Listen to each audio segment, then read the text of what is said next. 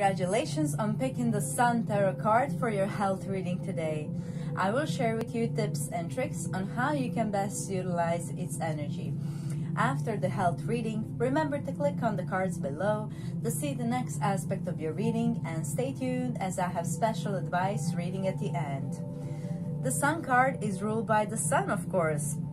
And we do have some keywords here: self-express, embody truth, and I would add to that joy, confidence, and passion as something to embody today, okay?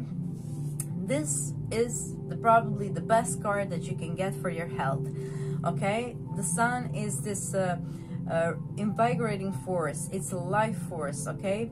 So if you had any health issues, this card is like the most positive omen that those health issues are being mended now, that you are being healed, that you're blessed with this positive energy of regeneration, and that you're gonna totally be healed, okay?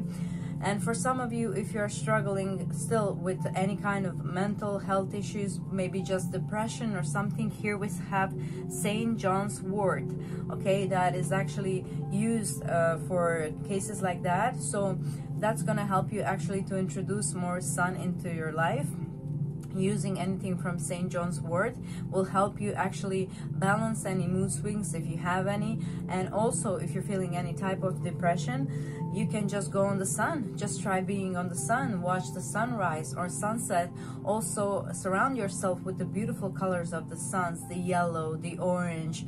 You can maybe paint a room in some of those colors. You can also wear the clothes like in a bright colors for you to feel this energy, okay?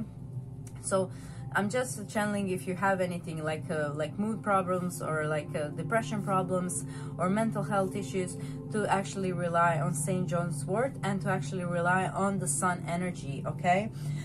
And also, like digestive issues, if you have any digestive issues, maybe try to lower the amount of food that you're eating, do intermittent fasting, and also watch the sunrise and the sunsets. The sun is a source of energy. There are seriously some monks over there in India who are not eating at all, who are actually living off the energy of the sun. The sun is the energy. So if you're having any health issues, the sun can really be of help to you, to actually restore this vitality within you. Okay, so those are some tips and tricks that were channeled that some of you needed to hear, but overall this is the most positive card, promising health, promising like conquering over like a period of darkness or perhaps some health issues. This is a winning card, okay? This is a yes card that you are healed or in a process to be fully healed very soon. So congratulations. Stay on the sunny side, make sure to spend time in nature, and to introduce more sun energy into your life in order to feel better, okay? So especially if you're having any Saturn transits, for example, also another channel message, all of this applies, you know. If you have Saturn transit to your sun, that might be also like depressing in nature. It might not be like in your nature to feel any sort of these lower emotions, but sometimes during the Saturn transits we are kind of thrown down in the low. So what you need to do is introduce more sun into your life, meaning more spending time on the sun, but also eating fresh fruit and vegetables, also like yellow, oranges, for example, etc. Okay, so I hope this really helps you. I hope you implement some of it.